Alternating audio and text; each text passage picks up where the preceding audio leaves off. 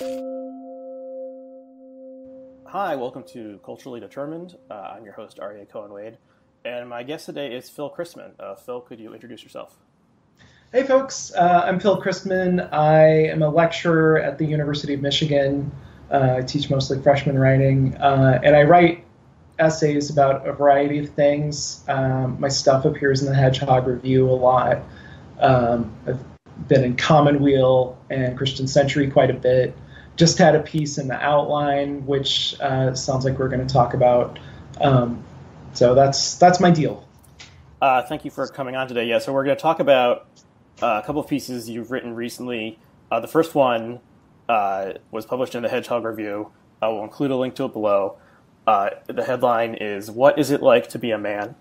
And I thought this was a really interesting essay, and the main reason I wanted to have you on today, and then we'll also be discussing a piece that you wrote that ran in the Outline just yesterday, the day before, called "Religion is Not Always About Certainty." But let's start with the Hedgehog piece. So, so what is it like to be a man? What's the answer?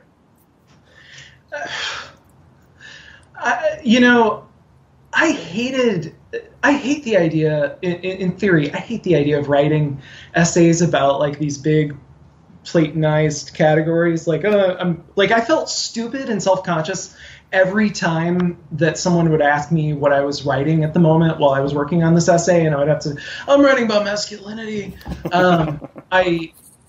I do not feel adequate to answering that question. Another piece of mine that had Hedgehog ran that did well is about being Midwestern, and that was also largely about how I feel like conflicted about these gigantic, Platonic categories, which I get that's becoming something I do, is that I write essays about categories I don't completely trust. But what comes up in the essay is, when I try to look back on my own experience and say, what specific things do I think are maybe not completely unique to men, but what are things in my experience that I feel like I don't hear women talking about as much? The first thing that kind of came to mind was this sort of grandiose and often unnecessary concern with protecting others, or with being ready to protect others, in a way that often has absolutely no connection to the stuff that I actually do that is helpful to the people in my life. So just stepping in front of a punch because you love your friend, that's one kind of thing. That's actually useful. You've done that person a service, and a woman can do that, and women do that. But doing a stupid amount of weightlifting when I don't like it that much because I want to be prepared to kick someone's ass. Well, whose ass? Why? No. Ass. It's just out there in the world, and I must be prepared to kick it. That leap into an abstract rage to protect is what felt distinctly masculine about my experience and the guys I know. Yeah, and that's interesting, and I think you see that a lot in American culture and the myths we tell ourselves. It's like the Western myth is about the white man going out and civilizing the untamed country and protecting his wife and children from the savage natives, and our good. It's not a good myth. I actually just saw. Oh god, the name just went out of my head, so I'll skip it. I saw a classic Western on the big screen recently that is it's John Wayne. It's one of John Ford's revisionist Westerns. Searchers? Yes, The Searchers. And yeah, it's, that is kind of exploring that myth of, the white man needing to protect the family. So that's very core to American culture. And then there's American gun culture, which is all about self-protection, and maybe the founders originally thought it would be about preventing a tyrannical government from taking over and keeping the citizenry powerful. But now it's, the message of gun culture is this is to protect you and your family from outside threats. From bad guys. You actually hear people, and this language, I think, comes down to us. It comes from Hollywood and gets filled, like law enforcement has picked it up in a way that really troubles me. You hear people use the phrase bad guys. Mm-hmm. I need a gun to protect me from bad guys. And the cliche phrase is, the only thing that can stop a bad guy with a gun is a good guy with a gun. Right. One of the things I ended up cutting it from the essay because the thing was too damn long anyway. But one of the things that I kind of started from as I was writing the essay was the precise form that my election night 2016 panic took. Because as soon as it was one of those thoughts that as soon as it pops into your head, you start being like, wait a minute, that's crazy. And it was this. Oh my God, Donald Trump's in charge. I need to take my wife and the other people living in my house, and we need to move out to the country, and I need to learn how to shoot and do all that guy shit, and I need to protect them. And then I thought about it, and I looked. Okay, here's the constitution of my household on election night 2016. It's my wife who runs a prison arts program. Okay, you cannot be married to that person and have that mindset, because there are going to be times when my wife is alone with people who have taken when they were younger, stupider, worse people, took human life, right? And my wife is a pacifist who will not let me have a gun. Like, if I move out to the country and get a gun, I'll be doing it alone. The other people in my household at that moment were like two students who we were letting stay with us, working class black men who theoretically have everything to fear from a white guy with a gun, and may not be too welcome in some of the suburbs and small towns of Michigan. So it was it was on the one hand a completely practical. It was me trying to be practical. How do I take care of vulnerable people who I feel responsible to in this new situation? And on the other hand, it was the categories that existed in my brain were such that my attempt to be practical was the most impractical, ridiculous thing that I could have thought. Mm-hmm. Right. So how did I get there? What was in my brain that would make that even a thought I could have? Mm-hmm. Right? So this core sense that men are supposed to protect their families is, we could trace it back to maybe, in an evolutionary psychology way, to hunter-gatherer, societies, and, men being the more physically powerful half of the gender spectrum. They would need to protect the group from invading tribes or something like that. That's one conceivable explanation. And then there's more cultural, the cultural stories we tell ourselves about men in power and what men have to do. What do you see as the origin of this idea? Yeah. I mean, I don't. That's another one that's probably above my pay grade. But I can say one of the things that I say in the essay is that deep evolutionary history. In one way, obviously plays a role in what we are now, but I tend to be suspicious of the tendency to go there. Partly because I think when you just observe what human beings are, we're an enormously complex species that really doesn't make any sense, and that there usually isn't a super simple explanation for what we are.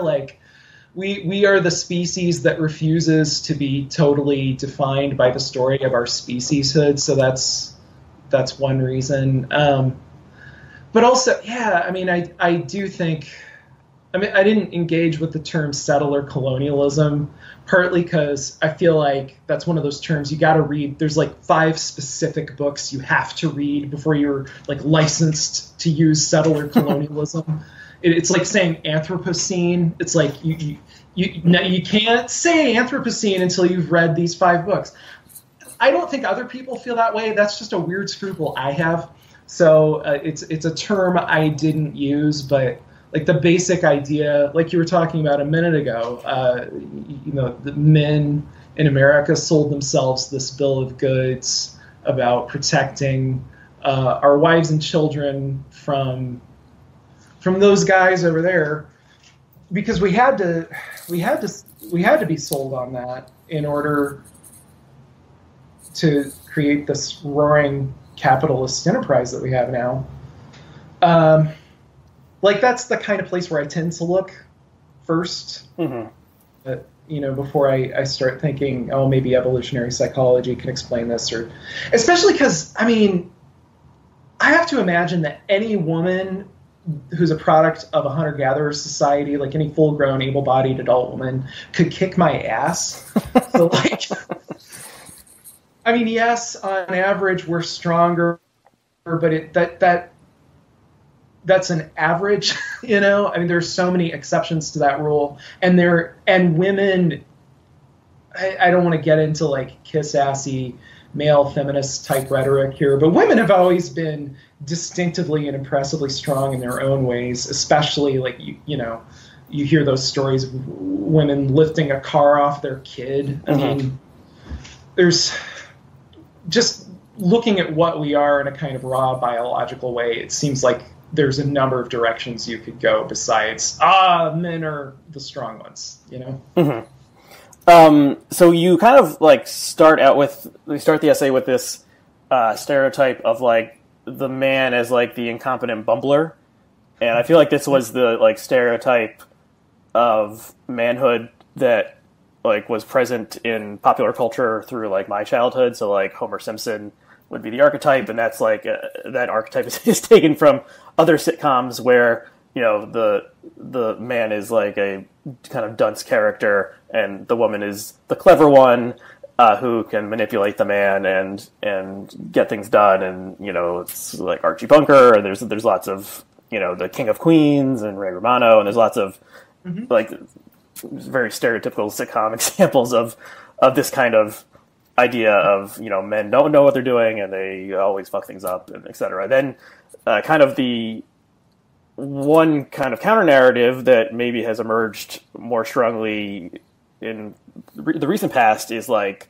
men as insidious predators, and certainly the Me Too stories depict men as this type of person who are constantly trying to take advantage of women and exploit women, and you see a lot of this kind of like this seems to be the more popular stereotype to make jokes about and toss around like on social media than like the Homer Simpson stereotype of the man of like men are trash. So that's a phrase you could see if you search that on Twitter, you would see thousands of results.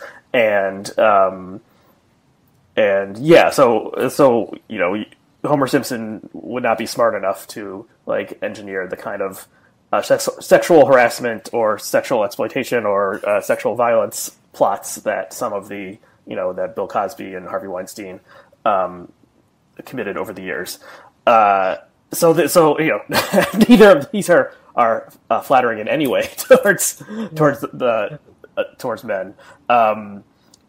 Do you have any thoughts about that?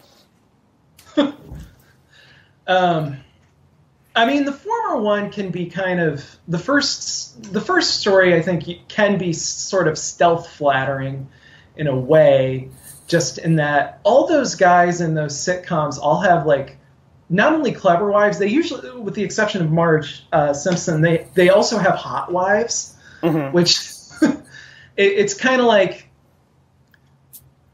I don't tend to read that whole trend this way, but I think a sufficiently suspicious person could almost read the Homer Simpson story as giving us plausible deniability for like the reality of what a lot of men in the entertainment business were actually getting up to at the moment. You know, they were competent to run things, and they ran things, and what they ran was like mini empires of rape and sexual assault.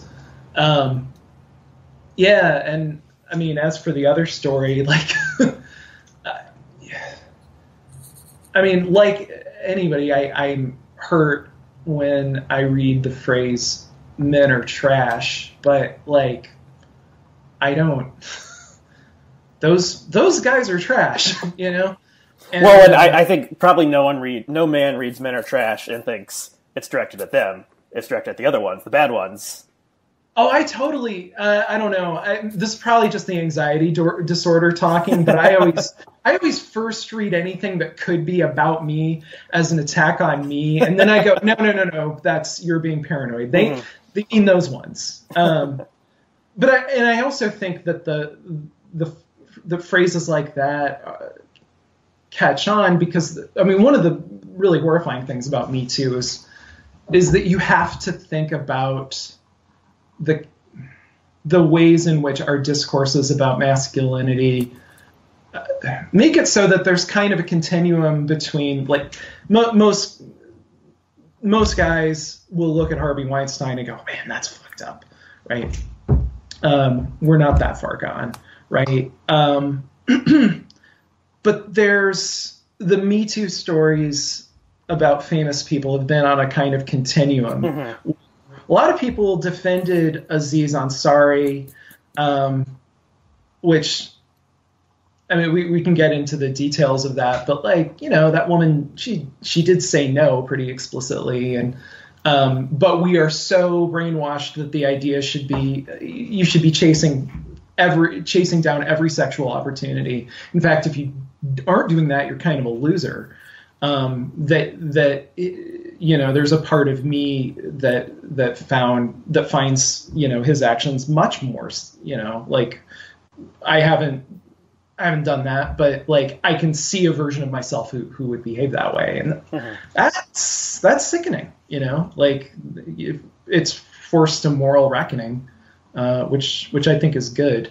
So neither of the stories you mentioned are the full truth about men, but I mean the second one at least is useful in a certain way.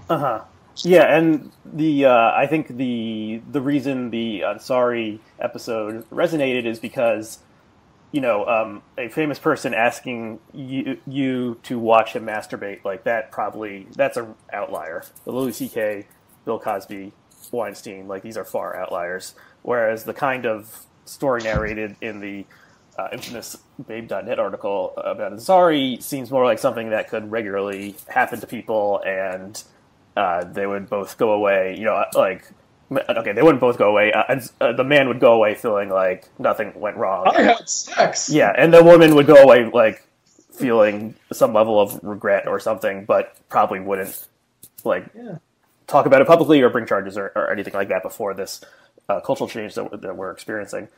So yeah, that was the you know, people are still talking about that one 6 months later because it does seem more like the regular world that people who are not, you know, moral monsters like Weinstein and Cosby are, like, you know, could conceivably experience.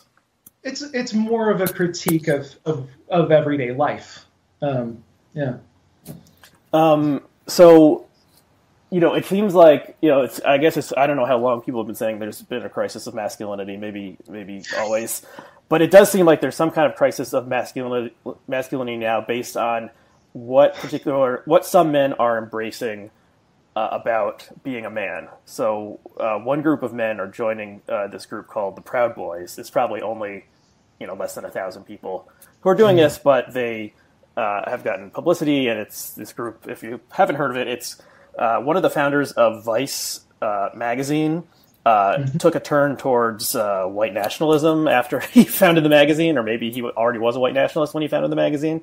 And his name is Gavin McInnes, I believe, and he started this group called the Proud Boys that is kind of, I don't know, it's a little bit like Fight Club, it's a little bit like live-action role-playing, LARPing, it's kind of like a fraternity, like a college fraternity for guys who were unable to get into a college fraternity or never went to college, and they do things like go to like protests and wear like black helmets and body armor. And so there's like a white nationalist, white supremacist angle to it, but that's not the main thing. The main thing is like, as I understand it, like kind of embracing one's masculinity and not like shying away from it in the way that modern life forces one to do in their critique of like the human resources version of reality that they see. And then I'm worried about saying his name because whenever I do, people in the comments get mad at me. But Jordan Peterson is another example of young people searching for an answer to like what does being a man. I am so shocked that his people haven't come for me yet, because like I thought I insulted him clearly enough in the essay, but.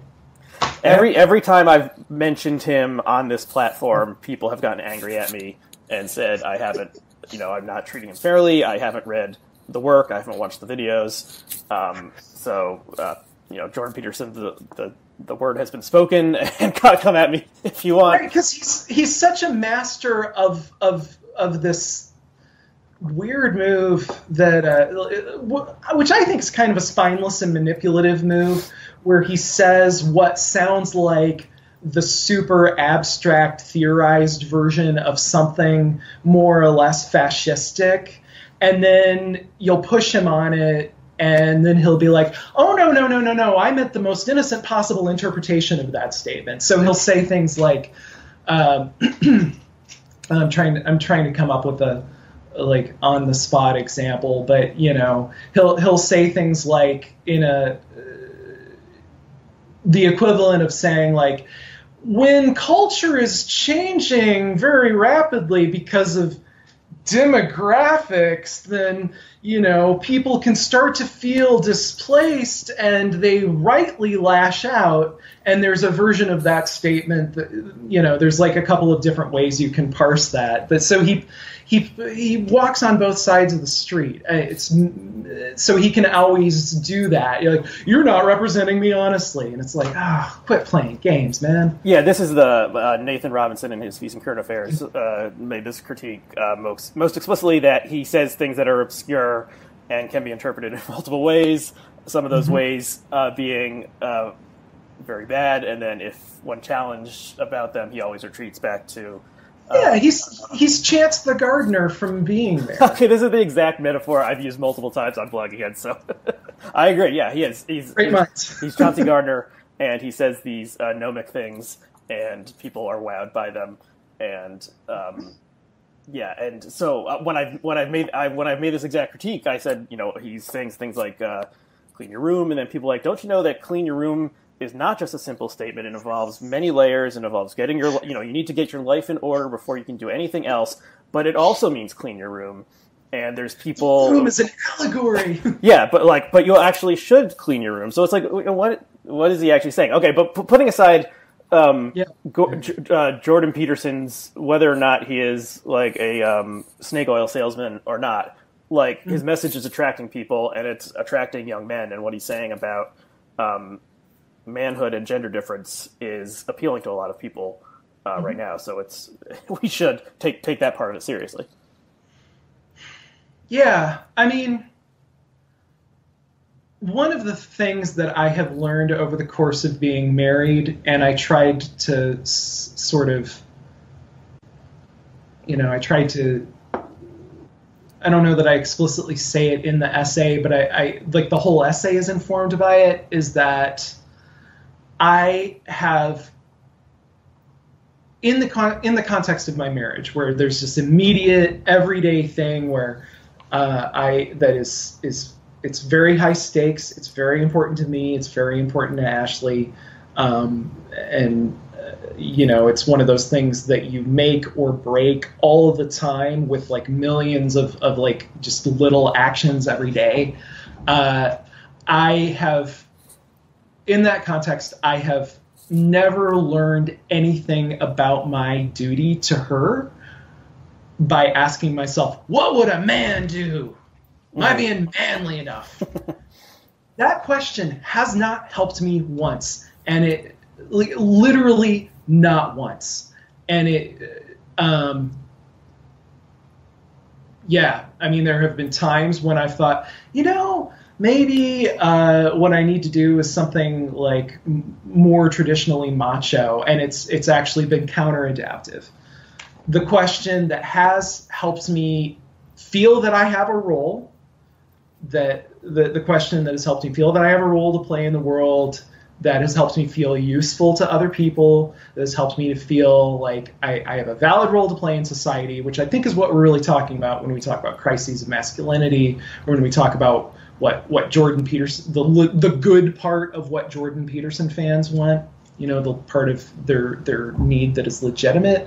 The question that has helped me get there is, how do I be a good person? And it's boring. There aren't a lot of fun movies about it, but I mean, it doesn't look cool, but like, that is the only question that has ever made me a better husband to my wife. And so I guess, and the problem is that it's just not terribly sexy, but I guess the thing that I would say to young men who have that sense of like, what's my place in the world? What am I here for?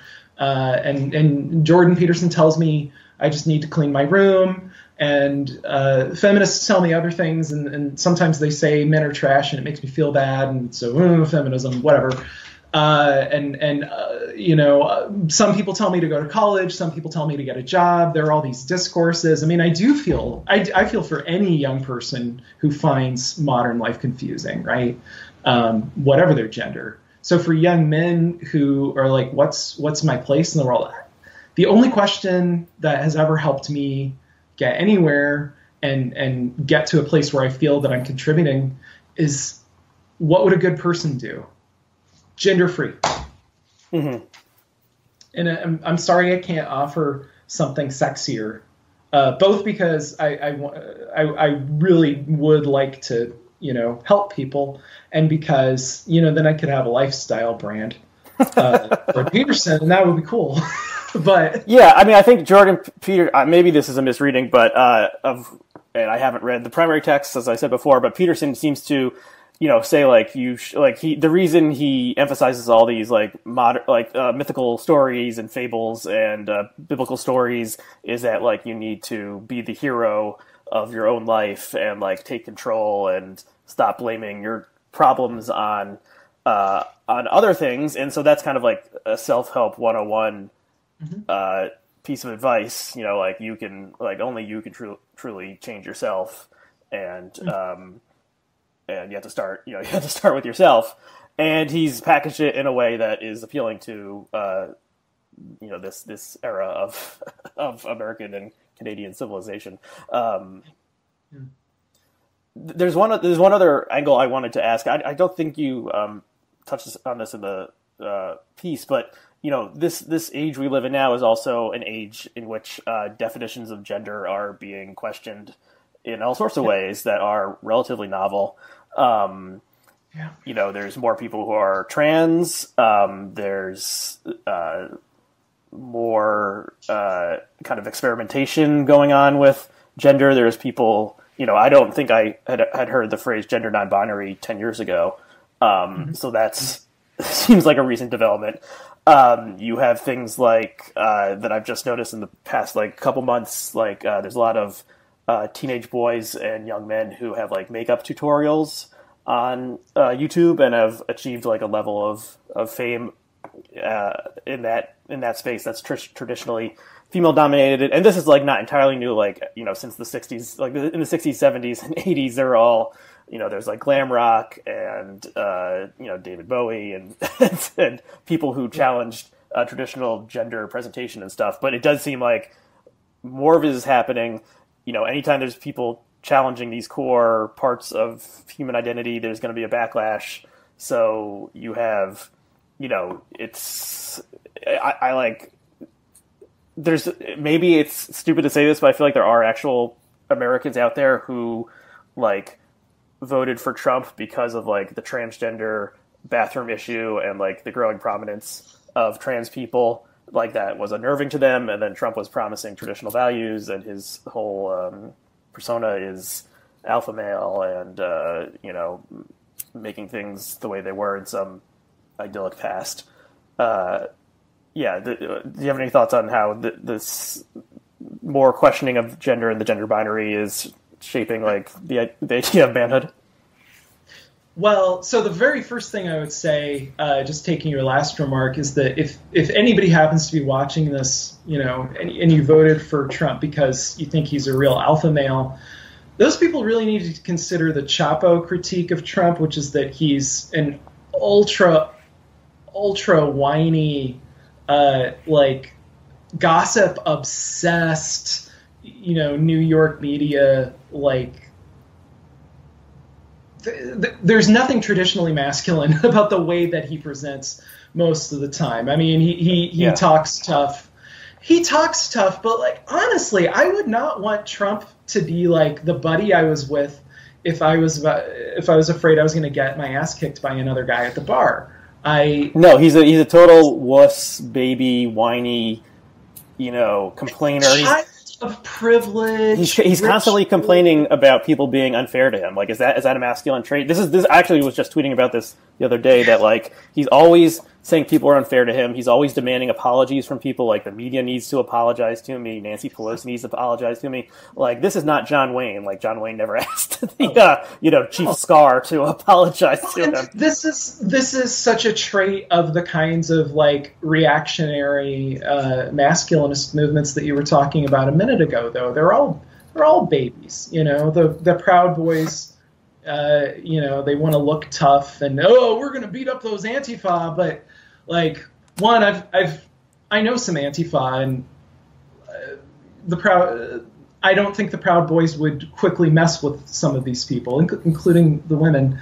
And two, they're so whiny. I mean, they're constantly, you know, people call us Nazis. We're not really Nazis. We kind of are, but I was just listening to a related phenomenon, Richard Spencer. I was just listening to the clip where he gets punched, and he was doing his usual ultra pedantic professorly thing of like, no, the white supremacists hate me, and the real Nazis hate me, and I'm not popular within, you know, and in demanding that you memorize every flavor of like racist neo-fascist asshole and position him correctly within that spectrum, and then he gets punched. It's beautiful.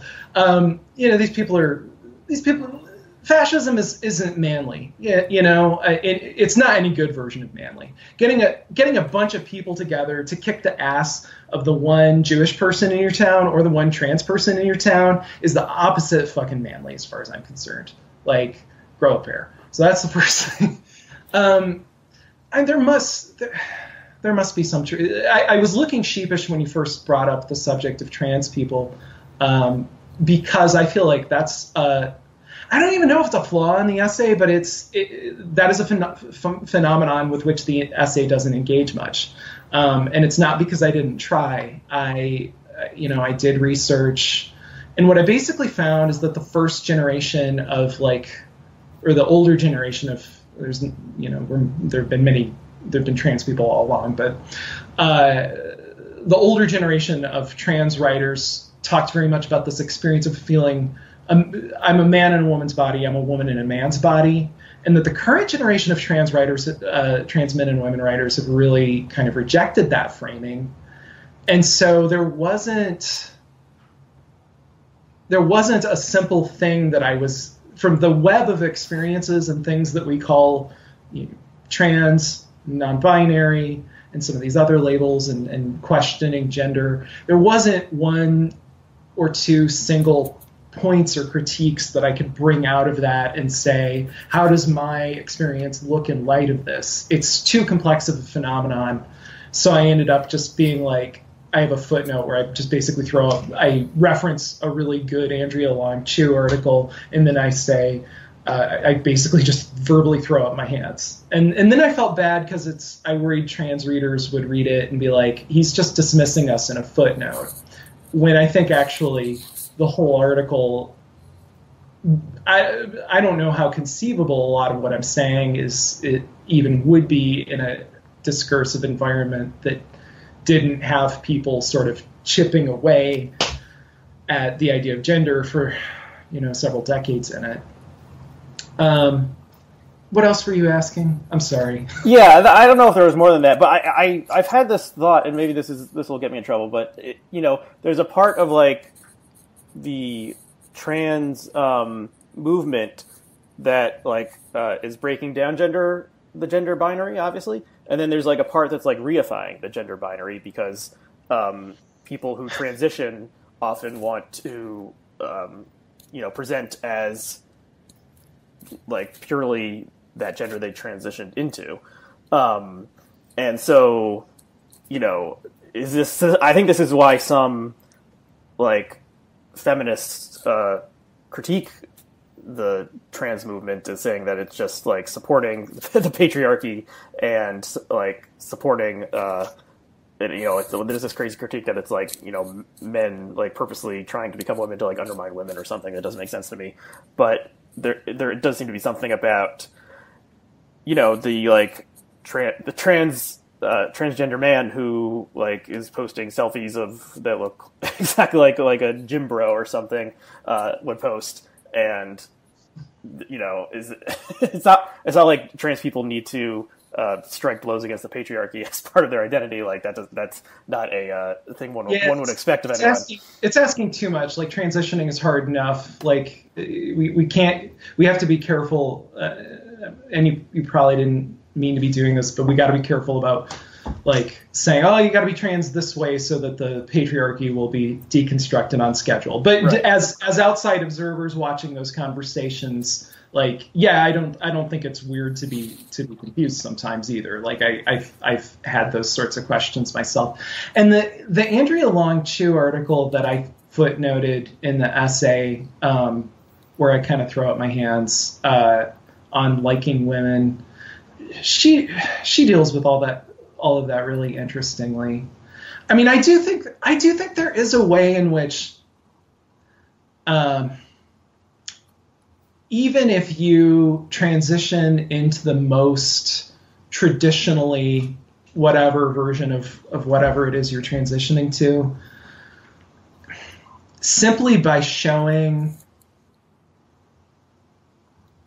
that, simply by having transformed, right, you're suggesting that there's something cultural and artificial about the way we perform those identities. Mm-hmm. Now that I've said something unknowingly offensive, but yeah, this is a minefield. I guess just the last thing I would say on it is the YouTube personality ContraPoints did a video recently on this topic.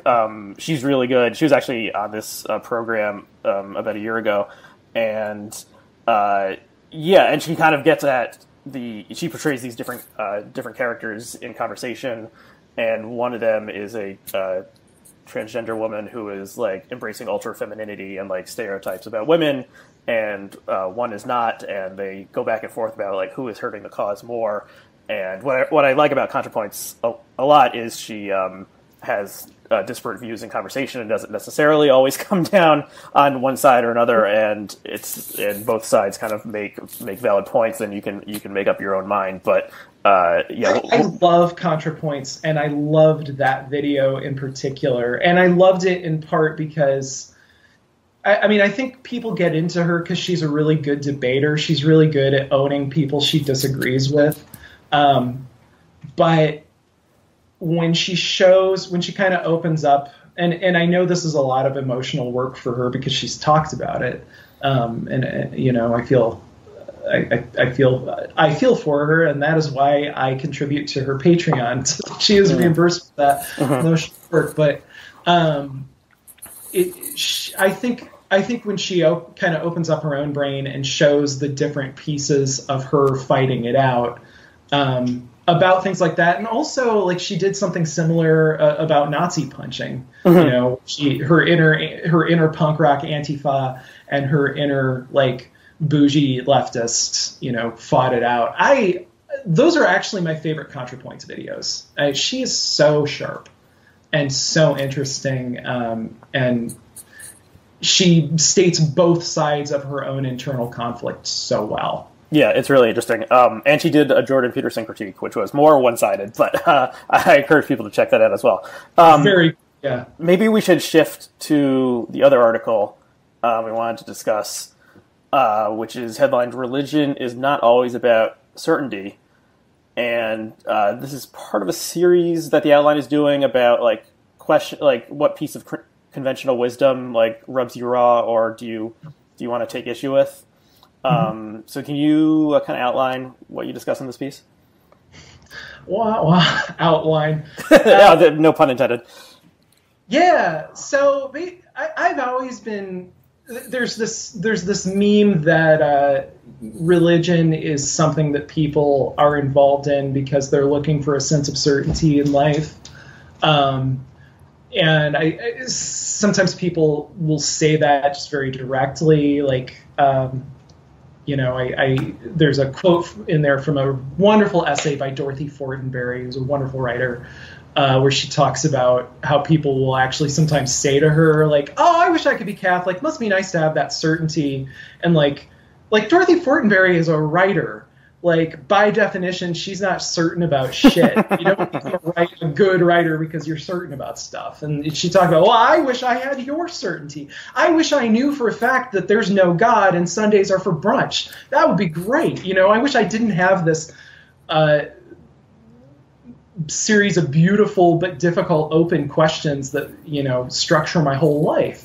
And that, I really resonated with that, and I just wanted to kind of carry her line of argument forward.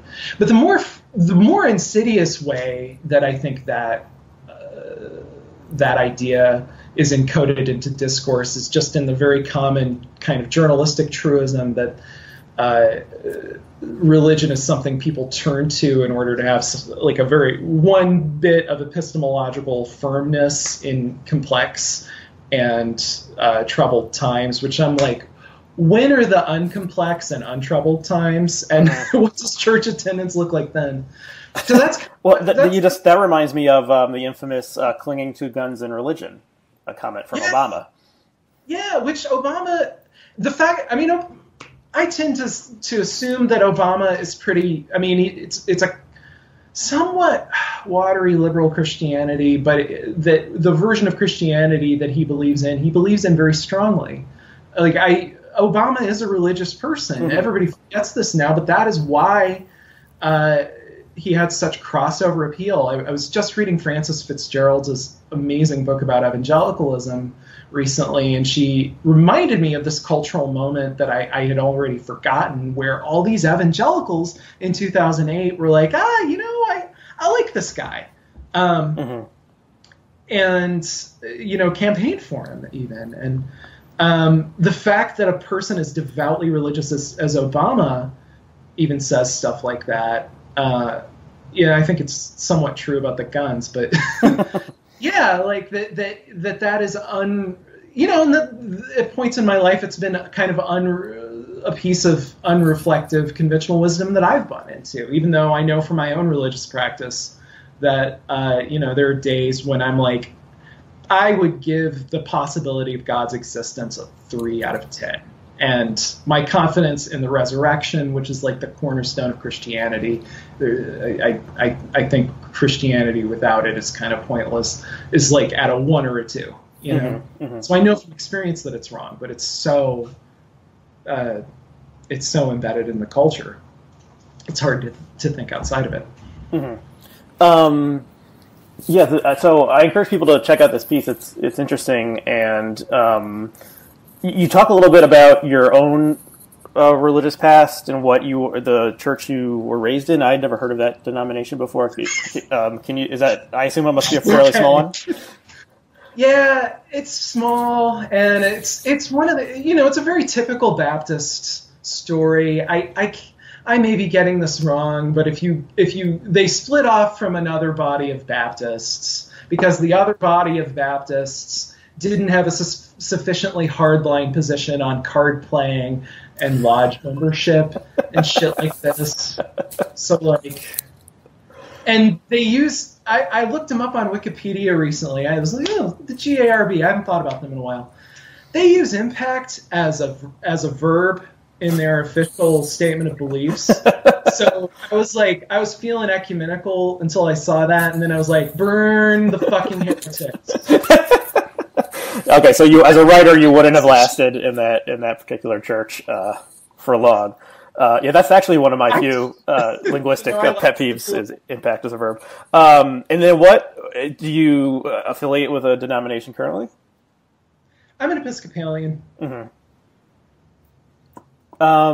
Yeah, so this piece was interesting to me because I was raised in a Jewish household, and I was, at some point I was like looking back, and I don't know if I ever really believed in God, even as a small child.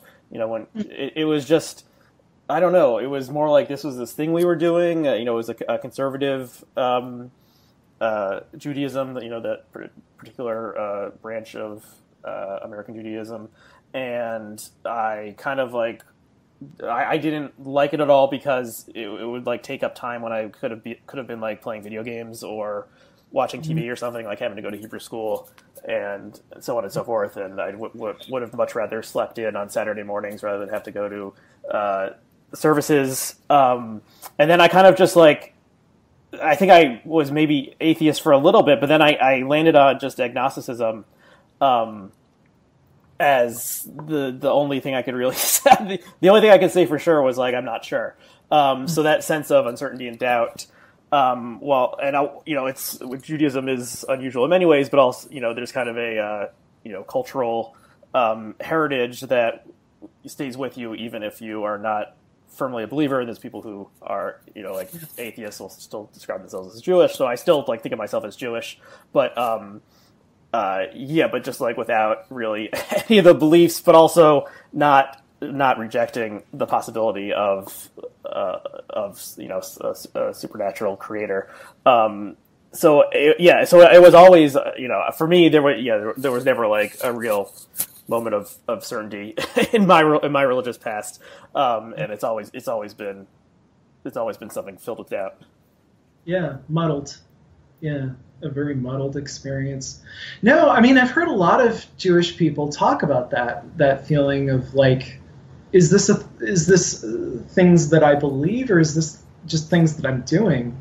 Is Judaism,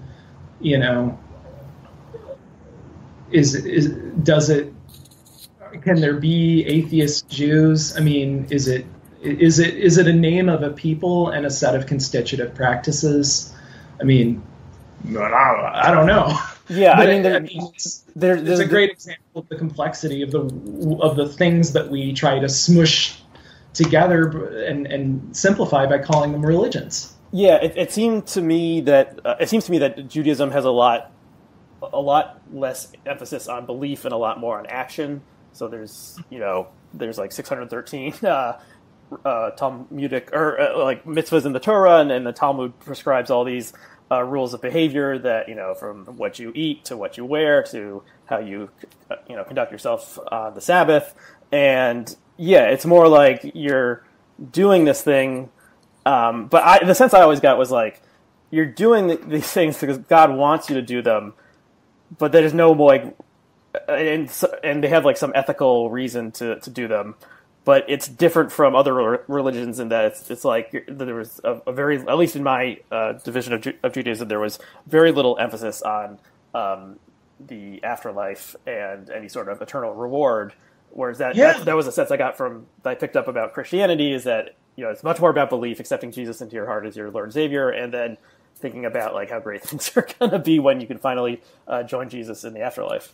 Yeah, my impression is that it's an idea that is developing by the time of Jesus, because it's a point of controversy that the Sadducees and others ask him about. But I mean, one of the if you take an introduction to the Hebrew Bible course, one of the first things they're going to say is, as far as we can tell, definitely there was not a concept of the afterlife from the beginning, or to the extent that there was, it's this very vague Sheol, and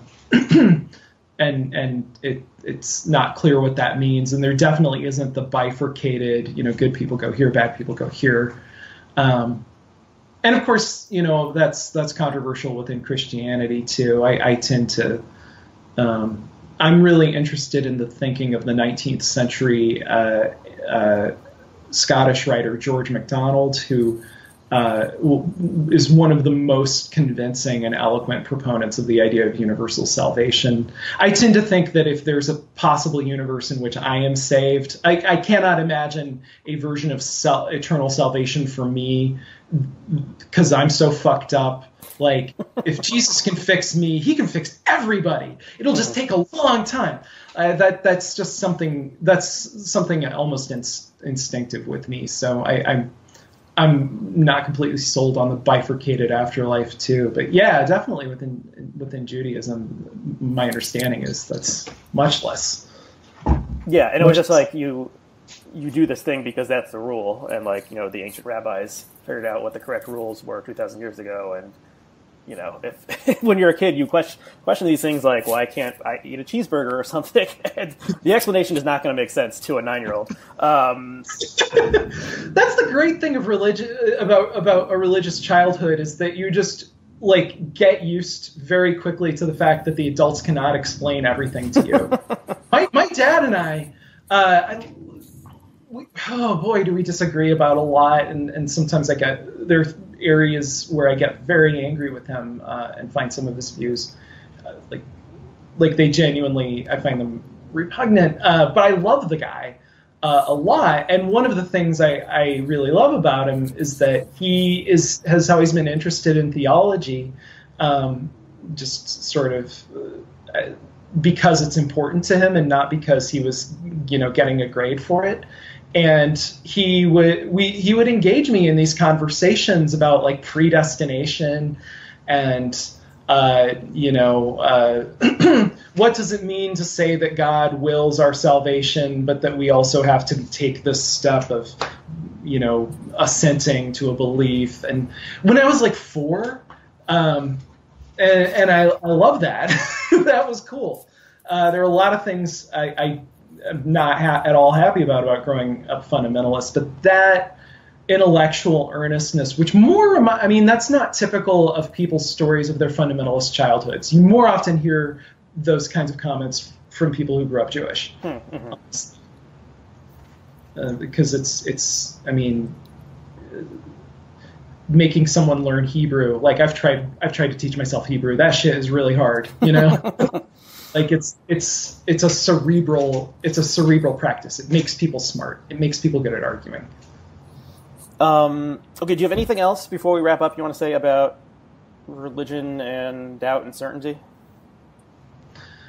Well, I could spoil the conclusion of the article a little bit. The thing that I'm really trying to get out there in people's heads is that any discourse that gives you ultimate answers to like, what should I do in my life? How should I act?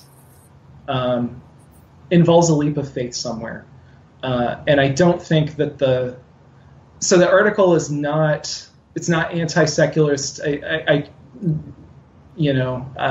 not anti people of other religions, because I think God loves those people and died for them. So, it must be okay. But, I am trying to get into people's minds the idea that the leap of faith that you take to say, I am a secular person who believes in human rights and democracy, and the leap of faith that I take to say, I believe we were made in the image of God, they are both leaps of faith. Neither of us got there by math. Mm-hmm. Neither of us got there by sheer deductive logic. We both just decided this is what I'm about. Yeah, that's interesting, and that goes back to the founding of America when they said certain rights were inalienable, and it just proclaimed that instead of making a direct case for it. You take some things as axiomatic and you proceed from there. It's just how reasoning works. I'm doing a dumbed down version of like the arguments that Michael Polanyi makes in Personal Knowledge, insofar as I understand them. I'm just dirtbag Michael Polanyi. That's what this is. If Michael Polanyi read too many comic books and he's broken. Okay, that's a good place to end it, I think. I think so. So, Phil, thank you for coming on to talk about your pieces. The links to them will be below. You're on Twitter. Is it Phil_Christman? Christman, yep. And that link will be there. And your website link will be listed below as well. But what is that link? PhilipChristman.com. Okay, cool. All in Philip. Sorry. So all those links will be below the video if you're watching this on the website or not on YouTube. And if you're watching this on YouTube, you can visit the website linked, which will be below, and you can get those links. Thank you to all of our viewers and listeners, and we'll see you again next time. Thank you.